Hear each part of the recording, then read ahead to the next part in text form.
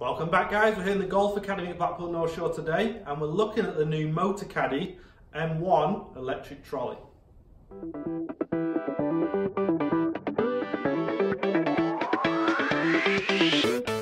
So the M1 electric trolley from Motocaddy is actually the easiest to use compact trolley on the market. So this is what Motocaddy is saying. You've got that slim fold design, invert the wheels in so it's a little bit smaller as well. So that just makes it very easy for transportation, moving from maybe a house to golf course or even just putting it in the boot.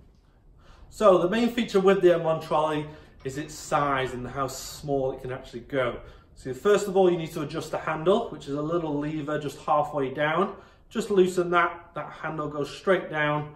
Another lever just by the battery compartment, change that. The whole trolley goes nice and neatly together, but then you can also move the wheels inwards as well to make it a lot smaller than anything on the market at the minute. Also on that handle, you're going to get an LCD screen. So you've got a 9-speed setting there from 1 to 9, 1 being the slowest, 9 being the fastest, and just adjust that accordingly to the golf course and the weather conditions. But you're also going to get your battery level as well, so what level the battery's at, whether you need to kind of cut your round short because your battery's going to cut out, or you'll know if you've got a full battery in there. The trolley is also very light, so you've got a nice lithium battery there that is 33% smaller than any battery on the market at the minute.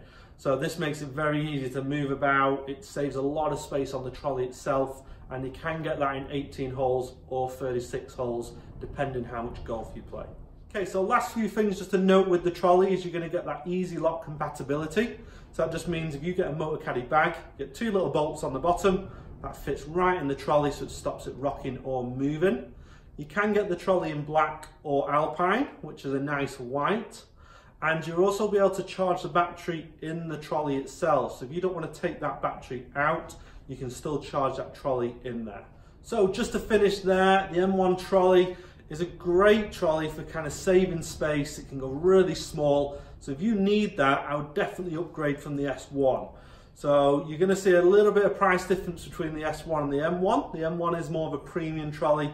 S1 is a little bit cheaper, but the M1 you're going to get that space-saving kind of design, a little bit lighter, smaller battery as well.